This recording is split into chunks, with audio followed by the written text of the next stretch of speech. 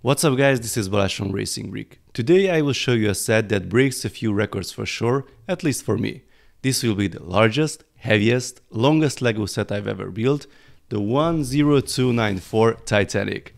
This is a massive box here. Based on the information I found online, it is similar to the box of the UCS Millennium Falcon, but it's actually a few centimeters wider. The shipping weight was a whopping 14.2 kilograms. This thing is heavy. I'm not sure if you can visualize the dimensions. Here is the tiny Technic Liebherr excavator for scale. The box has the usual 18+ design.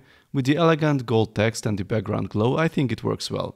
You can see the massive ship on the front, a close-up on the side, and another view with some details on the back, and another view on the top. But let's open it finally. We've got way more tapes to cut than usual, and there are 3 boxes inside. It's actually not that easy to take these out. They are heavy even like this. The design is really cool. You can see some wireframe images on the boxes.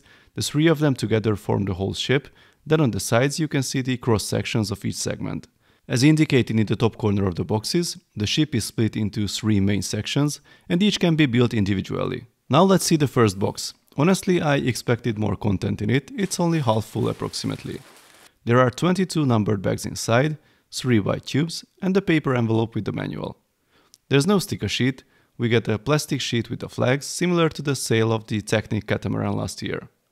The manual looks great. We get some information about the Titanic at the beginning, but that section is surprisingly short. Since this is only the first book of 3, I hope the others will have more details in them. So this is the first build of the 3 main sections, and it is also split in 3 phases. Here are some additional details about the bow and the well deck that we will build now. Let's start. After a few steps I see 2 things. The internals will be pretty colorful and we will see a lot of interesting connections while building all the different angled surfaces. And of course some fine examples of snod building, like this one here. Anyone want to build a reddish brown Porsche 911? Here's a key piece for it. I won't go into the very small details during the whole build as it would take forever, but it's interesting to see the basic concepts here and also to think about all the different pieces used, which one has a specific function and which one acts as a filler. The support for the longer bricks varies also between the standard bricks and jumper plates, but everything comes together nicely. The side paneling concept can be also seen here with the brackets and the slopes. I usually build Technic sets, so it's quite unusual to see so many pieces added in a single step. It really requires some pre-sorting to make sure nothing is missing. Isn't it pretty damn cool when crazy angles are built seemingly randomly and then everything just clicks in place perfectly? This is the build at the end of Bag 2. We have lots of things covered already. The 10 layer will be the deck, and even those Technic pins will make sense soon. The first of the 284 black minifigure neck brackets used for the cabin windows. Here is a nice printed tile with the ship's name. I assume by the end of the build these neck brackets will be my least favorite pieces. Here's a little Easter egg with the colors used on the side panels. The one on the port side uses red plates, the other on the starboard side uses green plates according to the standard navigational colors. Do you remember that angled piece with the brown Technic connector? Well, that one is the base of the forward mast, and with these Technic and stud connections combined it is extremely sturdy and has the proper angle. Do you know what this black sausage and robot arm represent? The world's largest anchor ever forged by hand at that date, weighing 16 tons. And here are the 2 other smaller ones with a pretty interesting support structure. It almost looks like it was meant to be operational, but I don't think that's the case actually. This is the end of section 1 with some fine details added to the deck, including the forward mast and the 2 flags. We already have a slight impression about the scale and the size of the Titanic, but this is really just the beginning of the journey. This is section 2. And we arrived to a point where I really wish the manual had more information about the things we are building. There is an intro at the beginning of the section where some highlights are listed, but going forward it would be really nice to have some reference, photos, or more information about the details replicated with bricks. On this page we get to know that 175 firemen were working on the ship shoveling coal into the furnaces, so we can assume that these are 4 of the furnaces or boilers in boiler room number 5, with the fire at the bottom and I guess the blue bricks representing the steam. I found some great resources online with detailed drawings. I can't show you them here due to copyright restrictions, but I put some links in my blog post worth to check if you want to know more about the Titanic. I understand that the brick representation will be schematic and limited by the material itself, like this staircase should not be here between the boilers, as this is the location of the huge boiler casing. But this is why it would be great to know more what is a representation of the real features of the Titanic and what is just a structural necessity. These transparent bricks, for example, represent the pool, which was located on deck F next to the boiler casing in the middle. Not sure about this checkered pattern here. The room for the pool was quite narrow with only a row of small dressing cabins. On the other side we're supposed to have the drying room for the laundry. These blue tiles might represent that. Anything else towards the pro is more like a structural build, at least I think it is. Yet another innovative way to connect those side panels. Not sure if you ever used this knot technique, but here you can practice it for sure. I won't blame you if you mess up this assembly for the first or even the second try. Thankfully 4 needs to be made, and many more later on. It's a nice knot sandwich, isn't it? Well, as it turns out, this is the bridge. Love all these crazy building techniques when random technique and system parts suddenly form something cool. I'm sure Mike Siaki is responsible for a good part of this design. Some visible and soon to be hidden color coding. This single section alone has so many details and cool techniques. One to highlight: the shifted pinholes at the bottom of the funnel that will secure it at the proper angled position. Time to put the final little piece in place and then connect the first 2 sections. After the small details, here comes a completely different building style. It's interesting. I was expecting the red and green color coding on these panels as well, but we have green pieces on both sides. More consistency please, folks. The panels beautifully snap in place, and we are almost finished with box 1. There are a few missing pieces of the puzzle to put in place, like filling these gaps on the sides, then building the lifeboats and their support. Finally, we have the 2 stands built, and believe me, the ship is sturdy enough to simply put it on the side and attach the stands. Box 1 is finished, and the build looks already amazing. Now let's open the second box. It seems to have slightly more content than the first one, but it's still not full. The box has 18 numbered bags, and the numbering simply continues from 13. The second book has some information about the luxurious interior of the Titanic, including the grand staircase that was one of the most distinctive attractions. A few words about the design process and some of the LEGO team members involved. As they say, the size of the set was not the main goal, but it grew organically as they added more and more details to it. Here are the 2 middle sections that we will build in this phase, so let's start. This is the first section. As you see, it will be mostly hollow with only a frame structure, and the visible end is highly detailed. We have the coal bunkers at the bottom, the other side of the pool on deck F, then various cabins on different decks. The side panel is again a pretty repetitive job. So, time to put it in place. The structure is pretty solid, but be careful. I mean, it will be solid. Yeah, it will be once everything is in place. There are some pretty repetitive builds towards the top, kind of similar like the top of the first section, but even more. It might be a good idea to split the build between friends or family members. The 3 boxes can be built totally independently. We have a whole bunch of windows up here, which are actually doors in the build, I think. This one on top is the skylight for the grand staircase. Too bad there's no staircase beneath, but that is a structural limitation. This is the correct place for it, but since these sections are not split here, we won't build something that we won't be able to see. And here is the completed section, with some very nice details again on the top, including the rails, benches, and 4 of the 20 lifeboats. The other half of the middle of the ship is very similar. The rear end has other type of details, and we have some cool space-age slopes on the top. Time to join the 2 pieces together.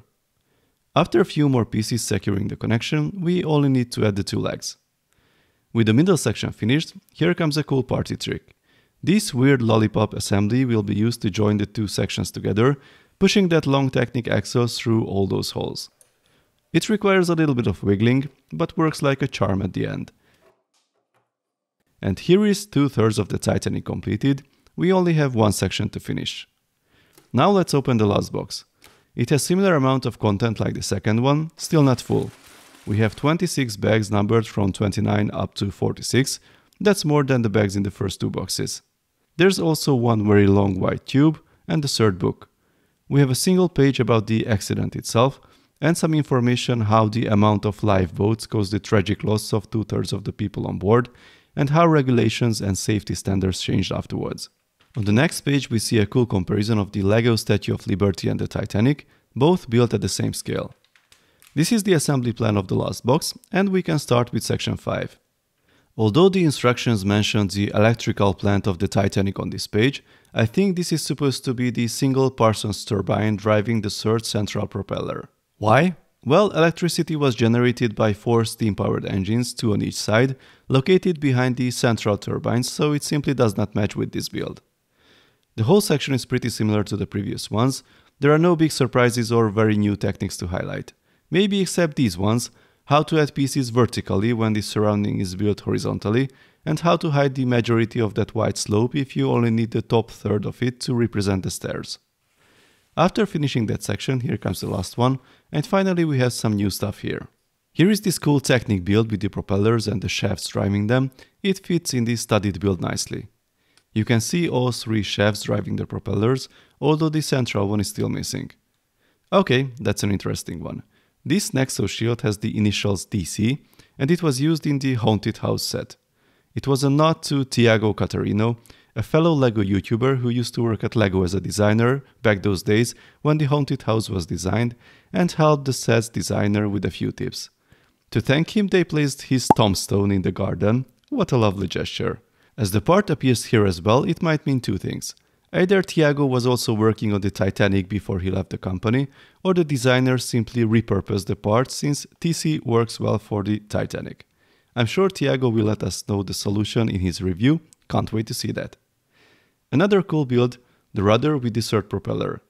Originally, this thing was 24 meters high and weighted over 100 tons, requiring dedicated engines to move it. It's not so stable yet, but with a few clever pieces it will be much better. The rear side of the body has way more tricks than the front section. You can find some really cool part usage and snot building techniques here. But the real magic is this moment, when all those crazy angled parts suddenly click together and they form this complex shape. Truly amazing. Here is a printed piece with the ship's name for the stern, and it's actually an assembly built upside down and uses these toe balls as an attachment to the main build. Flooring is complete, but this section is still pretty colorful.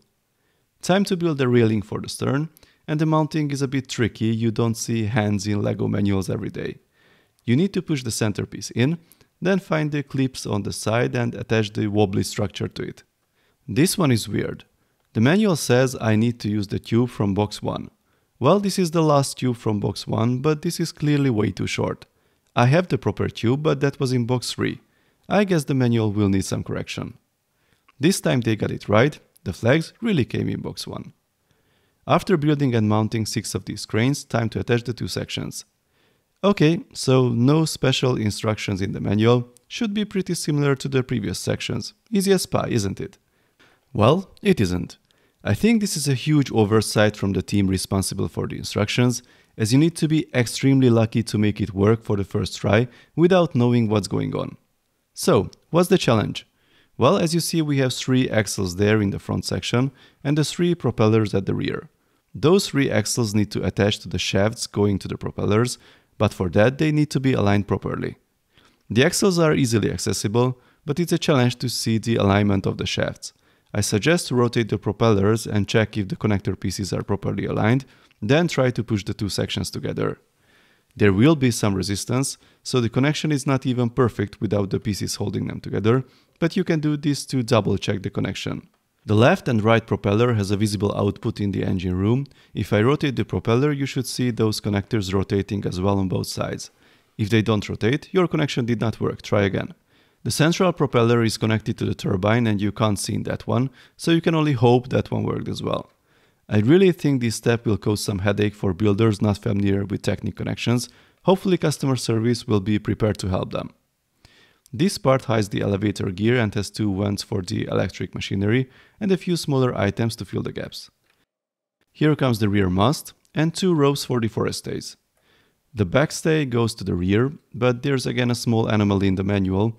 You can't see where to attach that rope. Don't worry, it only comes a bit later. No need to attach it to anything yet. But make sure to pay attention to the alignment of the rope when you put that structure on top of it. It should come out towards the front. Time to attach the legs. I'm a bit more careful this time. This is a huge surprise for the end and I love it. Although not sure everyone will have the same opinion, we are building functional engines. And not just some simple engines using the boring standard Technic pistons and cylinders.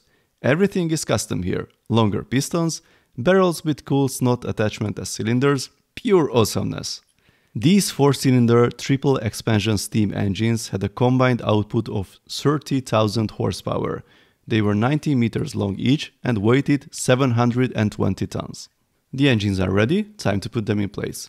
Make sure to verify the connections by rotating the outer propellers manually. And now, the final assembly. It's a bit tricky to push the sections together, you might need to play a bit with the parts. There's a similar lollipop used to secure the connection like previously. A little movement might help to find the holes and push the piece in. All we have left is to add these ropes between the masts, and there's a little mechanism with that 8-tooth gear to adjust the tension. The very last item to build is this nameplate, and we are really finished. I don't think you can really justify the size and scale of this model through the screen. It is incredibly massive and looks absolutely fantastic with all the details. If you look at it from a certain distance, it does not seem to be brick built at all. Again, to show the scale, this is me and this is the ship. Here are some common big Lego sets for a scale comparison. This build really beats everything. About the numbers, it is 135 centimeters long, 16 centimeters wide and 44 centimeters high. I don't think there's ever been a Lego set that was longer than the Titanic, at least not with a single assembly. The structure is surprisingly sturdy. You can actually lift it up, although the statement in the press release that says large-scale model which can easily be moved and displayed sounds like a little stretch. I will be very careful, don't want to start it over again. I can't really tell you the build time as it was not continuous and I was filming as well. I had some help for a few sections, but it took me 4 days to complete with a few hours spent with it each day. The amount of details visible on the outside is astonishing. It works very well as a display piece since you can spend tons of time just looking at it and observing every little detail. And there's even more if you remove the 2 lollipop pieces and the interior becomes visible. Here are all the details with the different decks I showed you during the build, the engines, looks really nice. As I mentioned previously, I really miss more information about all the things visible here. There are a few clues in the manuals, but a lot of things are missing. It's not that trivial to find information online about the interior of the Titanic, and I'm also sure some details here are not at the exact place they're supposed to be in the real ship, so it could have been really nice to find a way to share more about the design. I keep going back to this, but the augmented reality app for the Mercedes-Benz Zetros could have been perfect for this, to give more details and explanation about this build, both the interior and the exterior. Or maybe a podcast like the ones for the Technic supercars, with longer designer interviews. Hopefully after the release of the set there will be a chance to know more. Based on the photos and plans available online, I can say that the build is pretty accurate, all iconic details are here. One thing I can spot is the missing vertical wire for the huge T antenna. This wire between the masts was used for communication. By the way, did you know that only the first 3 funnels were connected to the boilers and the 4th was not really required? It was used for ventilation and housed a lot of different pipes and tubes, but most of the smoke coming from it was from the first-class smoking room. The Titanic only needed 3 funnels, but the builders thought it has to look impressive and symmetrical, so the 4th one was added as well. So, what can I say? Honestly, I'm not the biggest fan of huge Lego constructions that are big just to be big. Yeah, I'm looking at you, Cat D11. But this is very different here. The Titanic is huge. To be able to brick build the level of detail achieved here, it cannot be really smaller. The price is 630 euros or dollars, which is definitely a lot of money for a Lego set. But this is probably the first time where I feel the 18+ label is totally accurate. This is definitely not a playset because of the look, the size, and most importantly, the theme. There are a few functional details, but really not many, and they are more part of the interior features that you can observe. This set provides a building experience for several days, even weeks, and it should not be rushed. It can be built alone, but the 3 boxes give you the possibility to split the build with friends or family. You even get a brick separator in each of them, might be a symbol to encourage group building. Once the manual will be accessible online, even the subsections of a box can be built separately. About the manual, I really hope it will get some updates to give you more guidance to join the sections with the axles in section 3. The end result is a fantastic display piece, might be the crown jewel of any LEGO room, or actually a perfect conversation starter for your living room if your room is big enough for it. I don't think this set is a must-have for everyone, but if you have the budget and enough room to display it properly, and you want a great building experience with tons of interesting techniques and an acceptable amount of repetition, then I really suggest to give it a try. Please let me know your thoughts in the comments. If you like this video, then please give it a thumbs up. You can also subscribe and tap that notification bell if you don't want to miss my upcoming LEGO reviews and other LEGO RC videos. See you next time, bye bye.